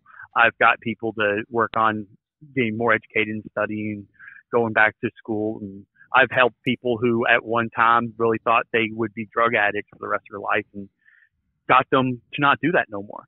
And so I think that I feel very fulfilled with the things I do. And what you do? Fair enough. Okay. We're going to do the rounds. Coco first. I can get my mic on. Yeah, unmute your mic, please, sir. Sorry. Eric, I just I want to thank you for coming on. This has been one of the more interesting conversations, I think, from my perspective. We've had in a while. I was going to say, I don't know if everybody would agree with me or not. Yeah, I do. But yeah, I really enjoyed the conversation. I just wanted to let you know, they were talking about maybe getting us in touch with one of your Muslim friends. I'm going to reach out to Tamara after this, but if you can kind of point them her direction, she's the one that's doing... Well, she's the one doing all our scheduling now. You were the one, you were in touch with her. Yeah. So if you wouldn't mind, if there's anybody you think might be a good fit for the show, that link us up. Yeah. Yeah. Get them pointed towards Tamara. That would help us out a lot. Yeah. I could discuss it with them. I have 6 or 7 ex-Muslims I discussed that live in the Middle East. So Cool. Thank you. We'd love that. Angela? I was just kind of curious if you've had any spiritual thing happen, like to you, or just like anything in general. no. No. Never? Okay, there you go. The simple answer to that. Wasn't much you were looking for there, huh? It's okay. Larry, go ahead. Eric, I appreciate you coming on and talking with us. I actually enjoyed the conversation. I tend to get a little bit gruff at times, and I apologize if that came across in my tone. No. But I typically read a verse. Are you okay with that? Absolutely. All right. I've got John 14:27. I am leaving you with a gift, peace of mind and heart. And the peace I give is a gift the world cannot give. So don't be troubled or afraid. Okay. Is that it? Oh, you muted my mic because I was drinking. Sorry. Okay. Was I being distracted? I'm sorry. Go ahead. I'm sorry. No, I got it. I read it. I appreciate it. Oh, that was it. Okay. That was it. Pastor Gary? Hey, Erica, I appreciate your relationship with Christians and the way that your position of not being critical or coming against, being anti. And appreciate that very much. And I really love what you said about your daughter. Of course, I've raised 2 girls, and as daddy of girls, I think it's great that you're going to let her make her own choices and have that critical thinking of what is right and wrong and what is her way. And so that's wonderful. Yeah. And I want to say it's great to meet you and great to have you with us today. Yeah, thank you. Okay, my turn. I'm gonna get a little weird. Okay, I'm gonna get a little weird. Bear with me. I'm a Christian, but I'm also one of those Christians. One of those roll your eyes at Christians, okay? And what I mean by that is, so I saw a video this week, and I'm going to help describe it because I'm going to get you an idea of what I'm asking for here. Okay, so I saw a video this week, and I don't know if this videos are true. I'm just using it as an example. I'm not claiming to know that to believe that this video is true. No, that's my play toy. I'm not claiming to believe this video is true or anything. I have no knowledge. I have no clue who this guy is, but I'm using it as an example. So in this video, this guy describes how he went up to a kid on campus and he was an atheist. And he said, hey, if I could pray for something today to get you to believe in God, what would it be? And I'm shortening this story way down. And he said, the atheist told him, he said, you know what? I haven't talked to my mom since I was like 6 years old. If my mom called me right now, before you ended this prayer and said she was sorry to me, I would give my life to God right now. And he said, okay, I mean, what do we have to lose? Well, we're going to pray for it right now. And so he prayed for it. Sure enough, mom calls him and apologizes to him. And the kid ended up giving his life to the Lord right there. Like I said, I have no clue if that story is true. But like I said, I am one of those Christians, and I do believe that God still works miracles today. And if you could think of something along those lines, you have nothing to lose, to where I could pray for something. I'm not going to pray right now because I'm not going to put you on the spot like that. I know you didn't come on here expecting that, so I'm not going to ask you to pray for you right now. Unless you wanted me to, I would. I'd be more than willing to pray for you right here, right now. If you want to, that's fine with me. I make the joke that I'd rather have as many different gods on my side than none at all. Yeah, I have never had an issue with someone praying for me. Give me something I can pray to that would convince you that if God made it happen, and I'm not talking about $1 million or anything like that. I don't know. Give me something. I wish that part is, I don't know off the top of my head.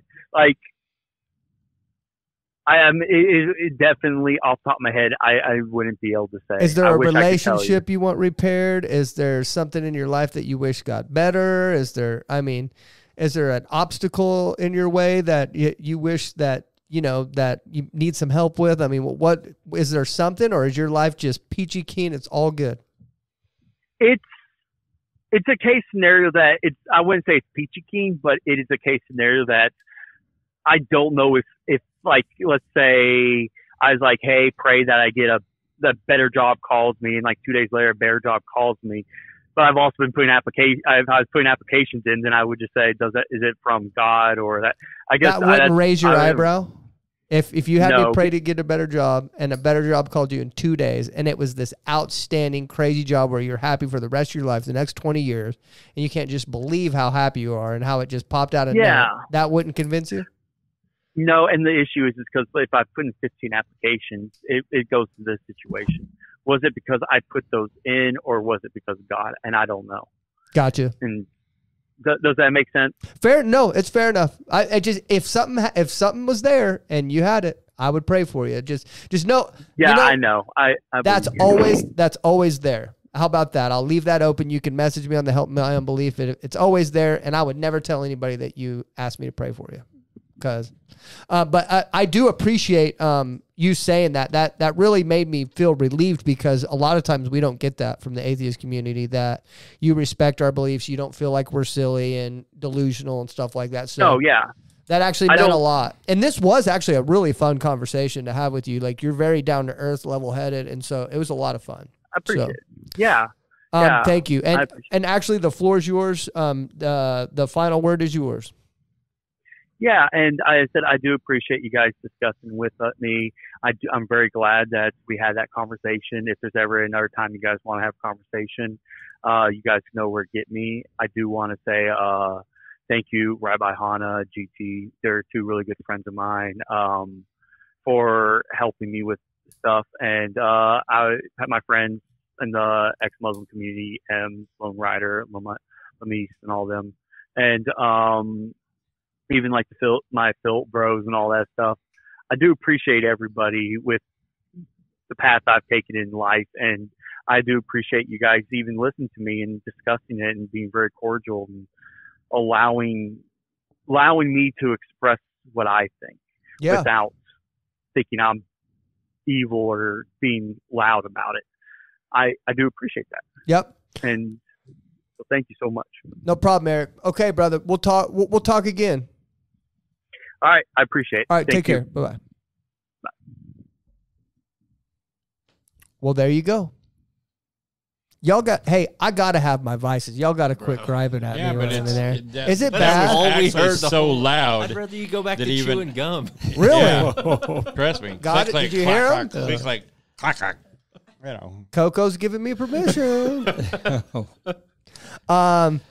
I don't really know what we could talk about without conversation, without it sounding like we were like, so we may just move off of it. We don't want to be negative at all. Yeah. I got a question that maybe kind of relates to something he talked about. When he talked about he went to church from 12 to 18 as a non-believer, essentially. Yeah. What do you think the chances are that there's someone here that's like that? Quite Churches are full of I them. think Full of yeah, them. full of it. Yeah. Well, you remember That's a bad way of saying it. Lindsay, right? That she wasn't really like saying she doubted her faith, but like, she definitely was experiencing church in a different way than we were. Lindsay, you know who I'm talking about, right? But yeah, you think it's full of them here? Oh, yeah. I think it's hard. Like, no, because for here it would be hard. No, because I was raised, there was no choice but to go to church. You're living in my house, you're under 18, I'm the ruler, my mom, and you're going to church. There's no question. So that mindset was set in my formative years. I didn't even question that I had to be at church. When I started getting assigned to Sundays, my mom said, nope, you either quit your job or they change your hours. Period. Hear my perspective on it, why I think it would be difficult here. And maybe we can banter about this a little bit. Because, like, I've came here to church every week, never missed a week while I was doubting my faith. And there's some people that are very in tune with the Spirit of God in here, that God's talking to them and telling them, like Pastor Didi walked up to me one time and said some stuff that blew my hair back. I mean, it's still the craziest thing that I have ever had experienced ever. Is I was literally, I wish Pastor Gary wasn't here, but it's fine because he's involved in the story. I'm just going to talk about it. That's okay. So I was in church one day, and I literally was about to make a beeline out the door. I was in that really doubting period in my life. And I was just so disgruntled at God and the process of going down to the altar and praying. And I was sitting there in my head, and Angela was down there being her good little servant self, perfect girl. I'm perfect. My name's Angela. You know, she's always obedient to God. You know. Anyway, but she You really, go, girl. You she go, really is girl. like that. Be But the example. she's down there praying and stuff like that. You know. And I'm back in the seats, and I have an eye on Pastor Gary, make sure he doesn't see me, because I know my face is probably like, ugh. And I know that there's people here that's gonna see this, and I know that it wouldn't be let slide. And so I just kind of tried to make my face as best as I could, and I started talking to God in my head, and I said, God, I'm not doing this praying crap anymore. I'm not going down to the altar anymore. I'm not giving in things to you. None of this works. I'm done. I give up. And when I said that, I walked out. Pastor Dee Dee's backing her car out in the parking lot, slams on her brakes, gets out of her car, and walks up to me and says, you're going to think I'm crazy, but God told me to tell you to not stop going down to the altar, not to stop praying. And I'm going, like, and I'm not thinking like crying or anything like that. I'm sitting here going, did I say that out loud in there? Was I that upset? Like, I was like, and I told her, I was like, did you tell her? She's like, tell her what? And then I'm like, oh my God, that was in my head. I didn't tell Angela. She was down at front, because I'm starting to like go through these boxes, because it was so strange. I'd never had anything like that happen before. And so I'm saying all this to bring up a point that happened when I was in the lowest point of my life, and God loves me so much that he used other people that aren't in that point to reach me in one of the lowest days I've ever had ever. So what I'm saying is, I just find it hard to believe that somebody in this church with a bunch of spirit-filled believers that could go that long without God pinging somebody off and reaching out to them. I find it hard to believe. Okay. Do you really think it's possible? Yes, beyond a shadow of doubt. Like Sunday, I gave an altar call Sunday for salvation, and I only had one this Sunday. And in the back was a lady that held up her hand, and I mean, it's one of them held up her hand, and then she held it up and kept it up. And I said, no, it's okay now. You can put your hand, but she just wanted to keep it up for some reason, and she had a Christian T-shirt on. Okay, and she had attended the church for evidently some time, and that was her time. She was ready to sell out and make Jesus Lord. There's a difference between Jesus being Savior and being Lord. Total different. 100%. Yeah. And some people attend church just for fire escape, to miss hell. But then they come to the place of wanting to make Jesus Lord of their lives. And that's the difference. We've all came there before. We've all reached that decision before. And there have been times, honestly, over the years that I've given altar calls, and for salvation, I've had people hold up their hand, and I was sitting there thinking, oh, wait, that's a deacon. He's getting saved today. You know, that's somebody that's attended this church 20 years. Yeah. You know, and I go, wait, okay, are you sure you know what I'm asking? You know, and they're holding their hand for salvation. Yeah. So do you think some of that maybe they just backslid and they're rededicating, or? The thing I've learned is I don't ask questions. You don't care, all I do is preach, present, give the opportunity for salvation. That's not your job, right? Mm-mm. Yeah. And let the Holy Spirit convict and draw. I remember when I got baptized, there was a lady that was getting baptized, and I just remember Pastor Kevin was baptizing people, and he asked the lady, he goes, "Isn't this like your third time?" Yeah. And yeah, well, I wasn't going to say that. No, that's okay.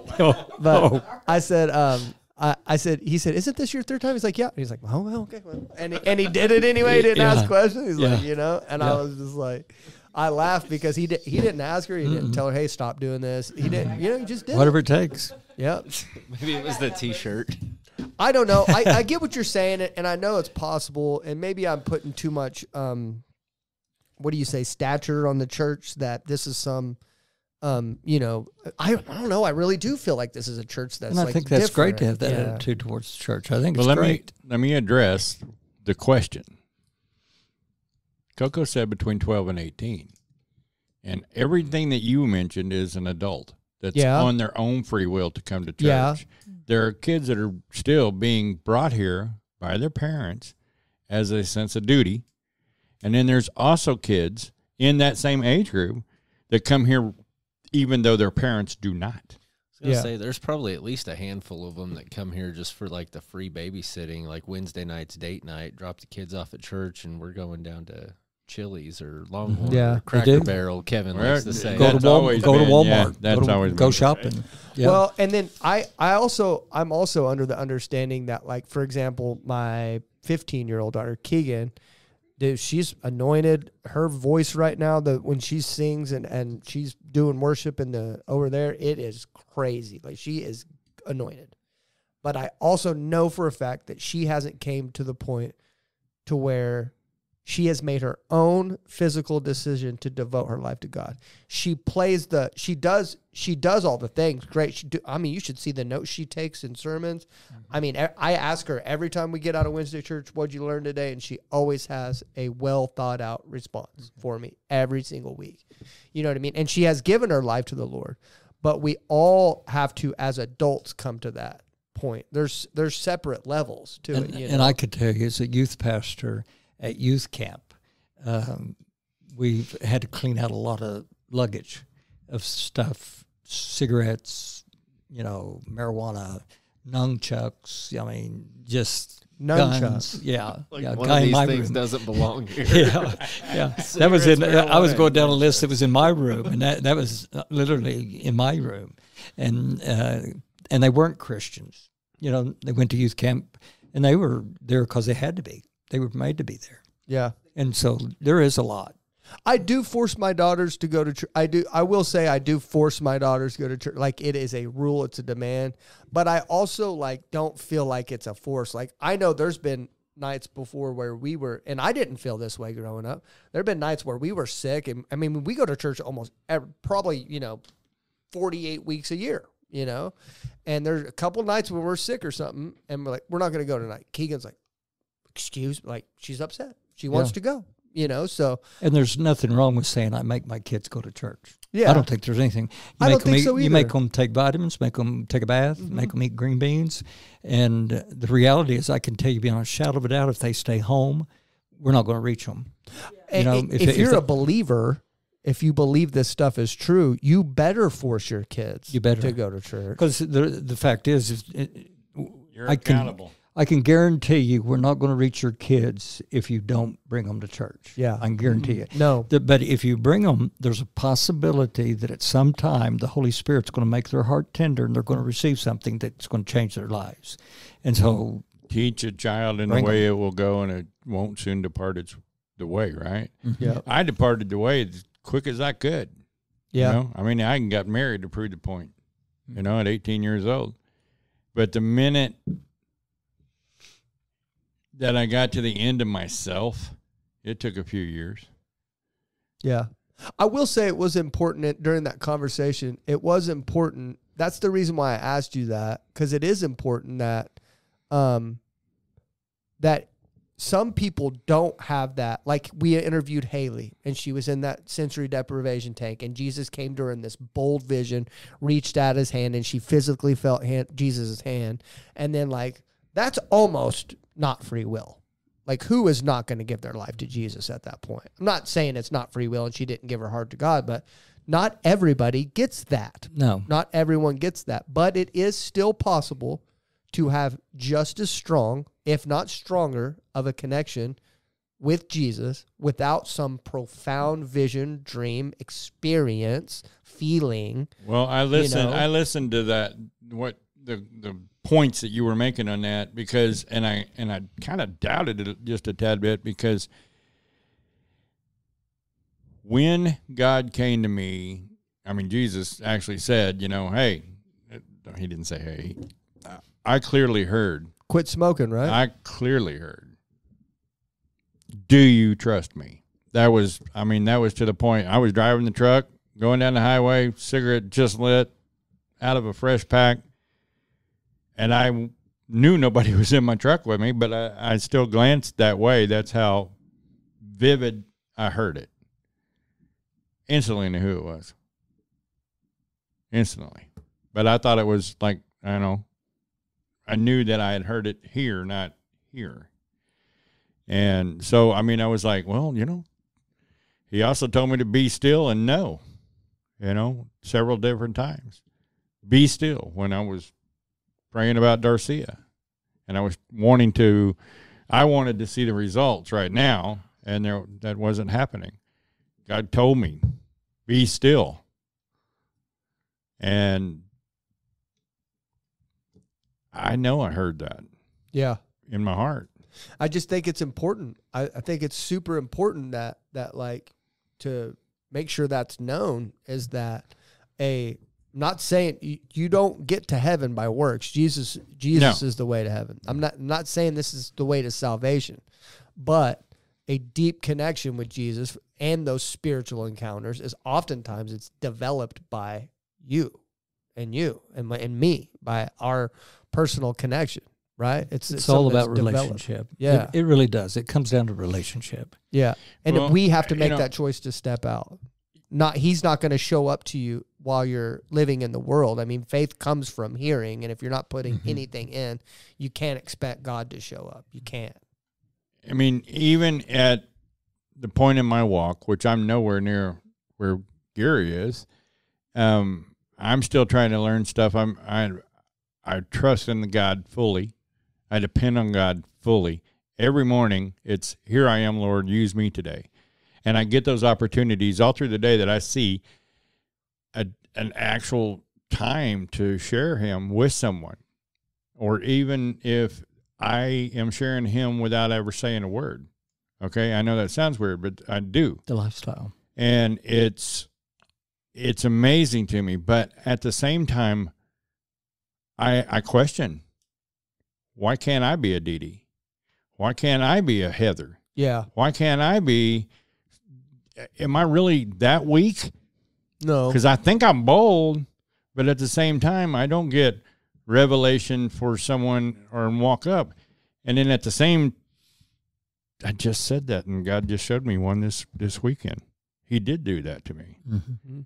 I was praying with a couple at El Reno. It's just weird and he gave me the and words. I'd say there's other people them. saying I can't be a Larry. Yeah. There's a lot of people probably that are like that. No, they're yeah. probably going, I'm glad I'm not a Larry. No, that's me. I'm personally glad I'm not a Larry. No, I'm kidding. But like I like your boldness and stuff like that. Like when we go out together and we do faith stuff and stuff like that, I hope that I want you to see my growth and stuff like that. I look at you as like a spiritual leader of sorts of to me, you know. I'm like, man, I want Larry to see him doing better and stuff like that. So I don't think I want to be like you, but I do want you to be proud of me. I don't want you know what I mean? I don't want you to want me to be impressed by you.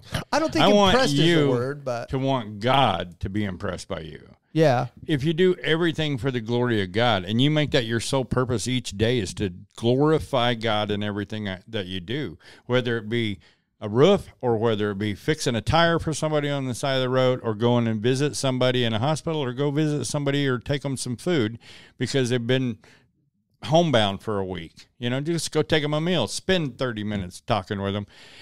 That glorifies God. Yeah. I want you to see my growth, I should say. Hold on, I'm going to say this. I was going to make a joke earlier, but it's really kind of not a joke. But I've always kind of wondered this because kind of Heather and Dee Dee came up and told me like personal details about my life, essentially.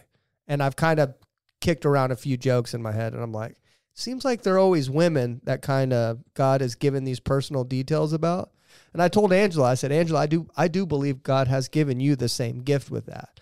But the reason why you're not getting them right now is I believe that God has to be able to trust you with personal details of people's life and that you're not going to go around gossiping.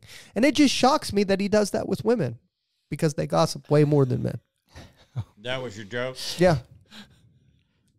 I'm just surprised more men don't get that. I've known a whole lot of guys that out talk to women. Yeah. And then I thought about it and I was like, wait a minute. Guys gossip quite a bit. Yeah. You know. You know, Pastor Gary, help us out with this. Is it the men lack the necessary boldness in that manner? Yeah. Like, I'm afraid of being wrong, or I'm afraid that's not God, or I mean, because truthfully, shouldn't it be men that give a message in tongues? A message in tongues? I mean, I've only known 2. Since I've been in this church where it was a man that actually gave the message. Can I ask you a question real quick? Have you ever felt the impression to give a message in tongues in service and not done it? I don't feel like I have. I have.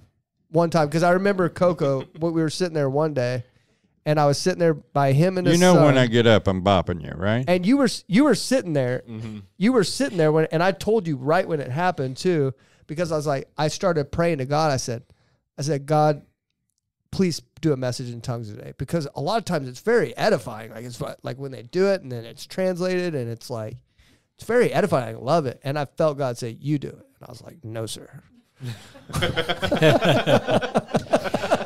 To answer the question, in Scripture, the emphasis was on men, the New Testament. Yes. And Luke is the one that focuses on the ladies that helped and walked with Christ and aided in his ministry. But there was very few in relationship to men. And if you remember with me, when in Acts, when they talk about the growth of the church, of course, the first day there was 3,000 added. And then later it says, and the number of men came to 5,000. And it's focused upon the men. There was this many men that accepted the Lord. So in the very beginning, the emphasis was men. Over the years, the sad reality is men, macho, to be a Christian was viewed as a weakness, as an inferiority, as a crutch. That's the culture that I grew up in. My dad was not a Christian, and it was one of those things that, me and my mother went to church, and it was a sissy thing to go to church. And it really went from being male-focused to female-focused. And, of course, God's going to use somebody.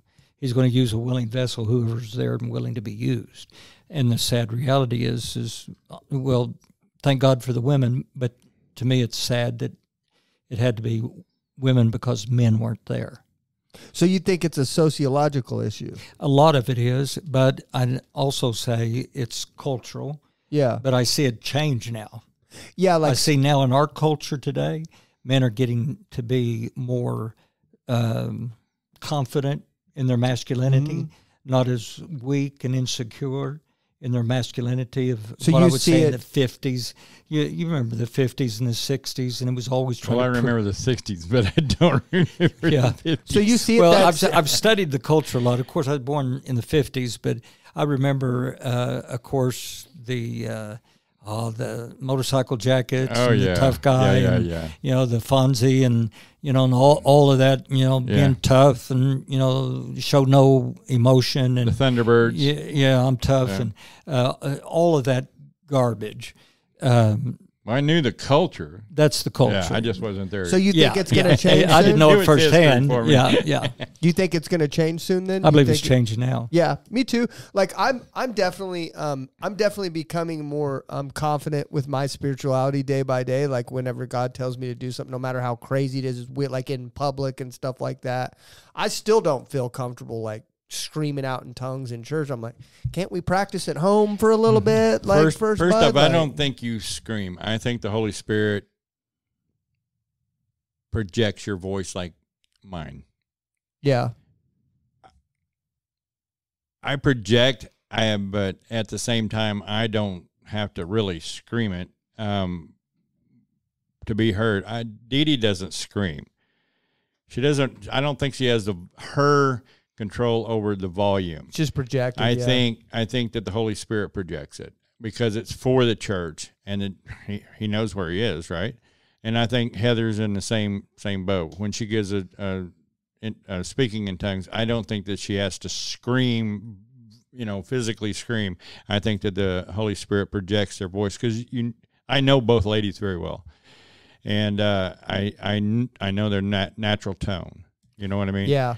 So, but I mean, I was sitting here thinking it, and I guess I was wrong because the Lord really has several times used me to speak into somebody, and I knew it was the Lord using me. And my wife has grown into that as well. She has spoken into several ladies' lives, and she'd tell me, well, the Lord told me to tell them, so it's the confidence that we know that the Lord is speaking. But at the same time, there is a feeling when the Holy Spirit is upon you, that you cannot deny that it's the Holy Spirit. Why would you shy away from it? Yeah. You should step into it, because to step into it and to be used by the Lord is the most crucial thing that we can do in our relationship. That's all through total obedience. Gotcha. Time? We're at 152. Okay. I want to read this real Okay. quick. It says, the man who concentrates on the root system of his life is going to bear fruit upward. Say that again, please. The man who concentrates on the root system of his life is going to bear fruit upward. What does that mean? But- Oh, okay, I get it now. Okay. But if he concentrates on the eye-appealing foliage, he may end up a rootless failure. There you go. If you're deeply rooted into Christ, you will bear fruit. The Bible tells us that. But if you're concerned about what you're going to look like as a Christian, then you're not really embedding your root. Right. Okay. Anybody got anything closing? In closing? No? I'm good. All right. I thought that was a pretty good close. Very good. All right. Give us it. Jesus loves you, and so do I. Thanks for watching and listening. We're out. Thank you for watching or listening all the way to the end. Check back once a month for new episodes. And also check out HMU testimonies right here on the HMU Network.